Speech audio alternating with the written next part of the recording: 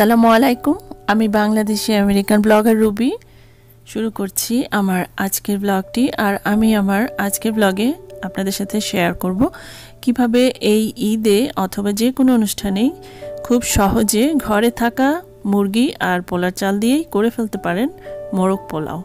আর মোরগ পোলাওটা দেখতে যেমন সুন্দর লাগছে, খেতে কিন্তু তার চেয়ে কোনো অংশে কম নয়। তো আমার সাথে চলুন শেয়ার করি আজকে এই মোরগ পোলাও রেসিপিটি।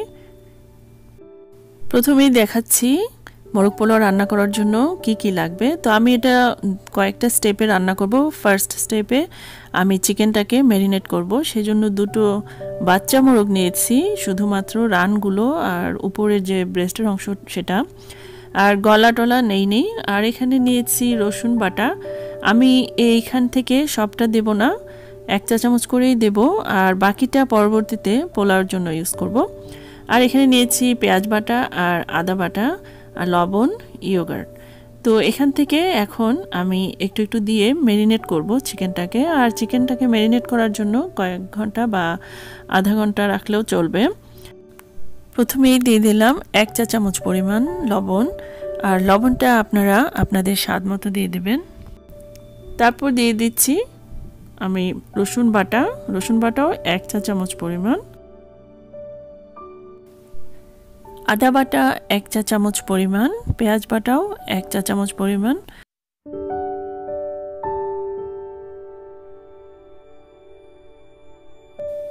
আর দিয়ে দিচ্ছি 2 টেবিল চামচ পরিমাণ ইয়োগার্ট। এখন সব কিছু দিয়ে চিকেনটাকে মেখে রেখে দেব ম্যারিনেট করার জন্য।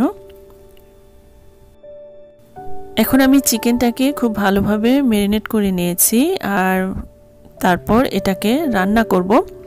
সেজন্য একটা ফ্রাই প্যান নিয়ে নিলাম, আর এর মধ্যে দিয়ে দিলাম 2 টেবিল চামচ পরিমাণ সয়াবিন তেল আর 2 টেবিল চামচ পরিমাণ ঘি। আমি পুরোটা ঘি দিলাম না, ঘিটা একটু কম খাওয়ার জন্য। তো এর মধ্যে এখন আমি মশলাগুলো দেব, যেগুলো আমি আগে ব্লেন্ড করে রেখেছি।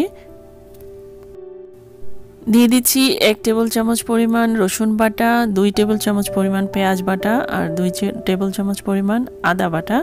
এগুলো দিয়ে খুব ভালো করে একটু কষিয়ে নেব অল্প তাপে।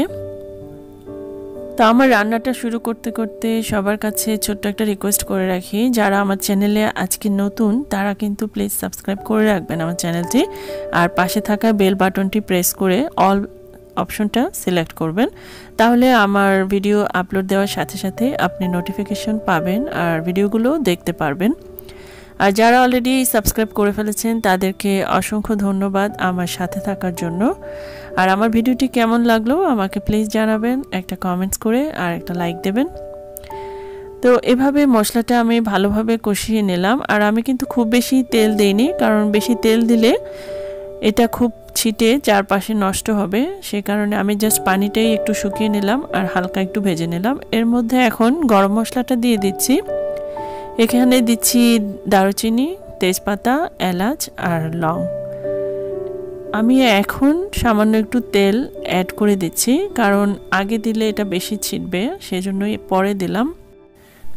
আমার আজকের এই মোরগ পোলাও রেসিপিটা কিন্তু আমার একজন ভিউয়ার্সের অনেক দিনের রিকোয়েস্টের পরেই আমি শেয়ার করছি, কারণ উনি হচ্ছেন আমারই একজন ভিউয়ার্স, আর ওনার নাম হচ্ছে সঞ্জয়।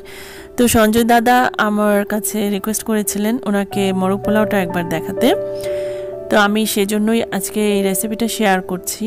আর আমি সবার কাছে একটু অনুরোধ করব, ওই দাদার জন্য একটু দোয়া করবেন, কারণ উনি 18 বছর যাবৎ বিদেশে থাকেন প্যারিসে, আর বাংলাদেশে যেতে পারছেন না অনেক দিন যাবৎ। তো তার আসলে সেজন্যই দেশে যাওয়ার খুব ইচ্ছা।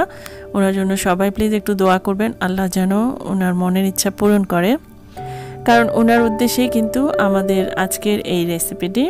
আর এটা অনেক মজার একটা রেসিপি, আপনারা করে খাবেন তাহলেই কিন্তু বুঝতে পারবেন যে এত সুন্দর ফ্লেভার আর এত টেস্ট এই ঘরে থাকা মুরগি দিয়ে কিন্তু করে ফেলা যায়। আর এটা একদম ইজি, আর এটা বাচ্চা থেকে বড় সবাই কিন্তু খুব পছন্দ করে। তা আমি এভাবে মশলার মধ্যে মোরগটা ভালো করে অনেকক্ষণ কষাবো। আমার কিন্তু এক্সট্রা পানি দিতে হয়নি, কারণ আমার এটা একদমই বাচ্চা মোরগ।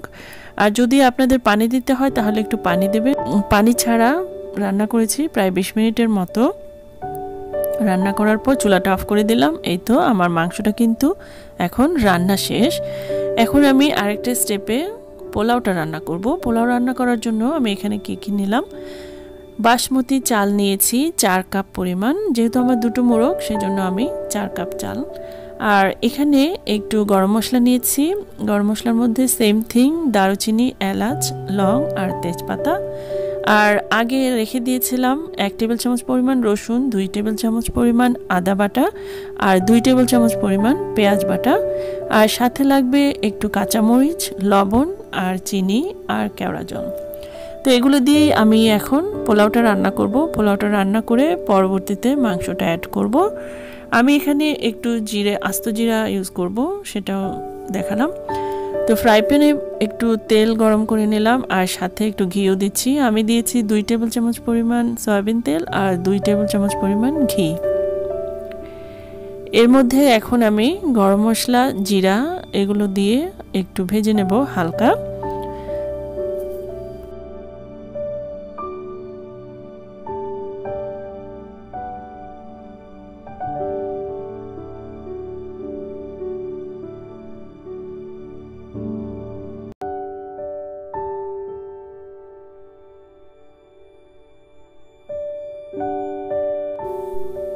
গরম মশলা আর জিরাটা একটু ভাজার পর আমি এখানে দিয়ে দিচ্ছি 1 টেবিল চামচ পরিমাণ রসুন, 2 টেবিল চামচ পরিমাণ আদা আর 2 টেবিল চামচ পরিমাণ পেঁয়াজ বাটা, যেটা আমি আগে রেখে দিয়েছিলাম। সেগুলো এখন তেলের মধ্যে আর ঘির মধ্যে একটু ভেজে নেব।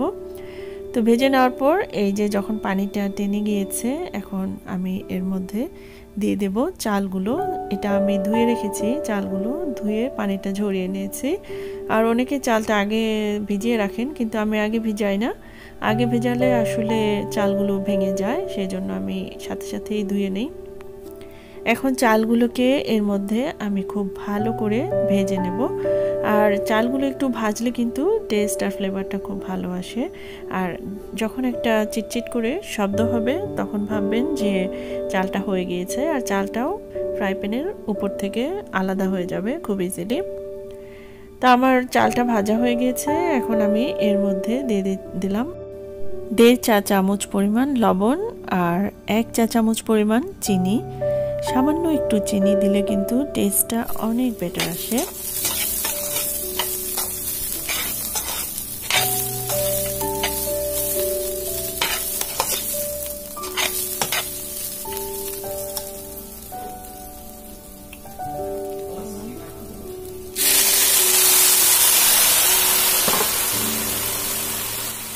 আমি শব্দটা একটু শোনালাম, তাহলে আপনারা বুঝতে পারবেন কোন পর্যায়ে চালটা ভাজা হয়ে যাবে। আর এখন দিয়ে দিলাম আমি 2 কাপ পরিমাণ দুধ আর 4 কাপ পরিমাণ পানি। তো আপনারা পরিমাণটা একটু বুঝে দেবেন। আর সাধারণত আমি চালের উপর 1 ইঞ্চি পরিমাণ থাকলেই মনে করি যে হয়ে যাবে। আর আমার এটা কিন্তু একদম পারফেক্টই হয়েছে। আর টেম্পারেচারটা মিডিয়াম রাখবেন, তাহলেই সুন্দরভাবে হয়ে যাবে। তো দেখতে পাচ্ছেন কালারটা কিন্তু অনেক সুন্দর একটা কালার এসেছে, আর খেতেও খুব ভালো হয়েছে আমার মোরগ পোলাওটা। এভাবে প্রায় 15 মিনিটের মতো রান্না করলাম। রান্না করার পর পানিটা যখন কমে গিয়েছে, তখন এর মধ্যে মাংসটা আমি মেশাবো। আমি কিন্তু মাংসটা পানি সহ মিশিয়ে দেইনি, তাহলে কিন্তু মাংসের টেস্টটা নষ্ট হয়ে যায়। সেজন্য যখন পানিটা টেনে যাবে ওই সময় মাংসটা আমি দেই। আর কিছু কাঁচামরিচ এভাবে ভেঙে দিলাম, তাহলে কিন্তু ঝালটা বেশি ছড়ায় না, আর ফ্লেভারটা খুবই সুন্দর একটা ফ্লেভার ছড়ায়। সেই কারণে আমি কাঁচামরিচটা একটু লাস্টে দেই। লাস্টে দিলেই কিন্তু ফ্লেভারটা ভালো আসে এবং কালারটাও সুন্দর থাকে।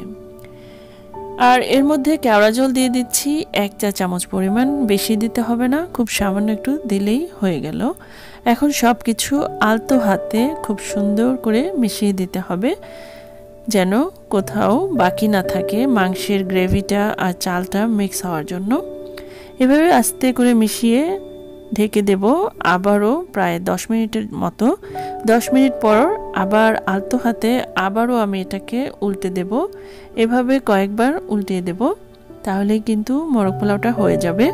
আর যখনই পানিটা কমে আসবে তখন টেম্পারেচারটা একদম লো রাখতে হবে, লোতেই বাকি অংশটা রান্না করতে হবে।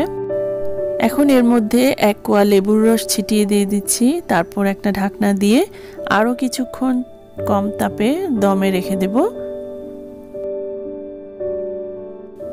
আমি এখন মোরগ পোলাওটা আবারও একটু উল্টে পাল্টে দিচ্ছি, আর খুব আলতো হাতে করবেন যেন ভেঙে না যায়। এভাবে যতক্ষণ পর্যন্ত না চালগুলো একদম পুরোপুরি সেদ্ধ হয়ে যাবে ততক্ষণ পর্যন্ত দমে রেখে দেবেন। তারপর যখন দেখবেন যে সেদ্ধ হয়ে গিয়েছে তখন চুলাটা অফ করে দেবেন আর পরিবেশন করবেন বেরেস্তা দিয়ে। তো এই তো আমার মোরগ পোলাওটা হয়ে গেল। আশা করি আপনাদের কাছে অনেক ভালো লাগবে আমার আজকের রেসিপিটি, আর এটা করে খাবেন, আশা করি সবাই খুব পছন্দ করবে। খুব মজার একটা খাবার যেটা ঘরে থাকা পোলাও আর মোরগ দিয়ে সবাই করে ফেলতে পারেন খুবই জলদি। তো আজ আমি এখানেই শেষ করব। সবাই ভালো থাকবেন। আল্লাহ হাফেজ।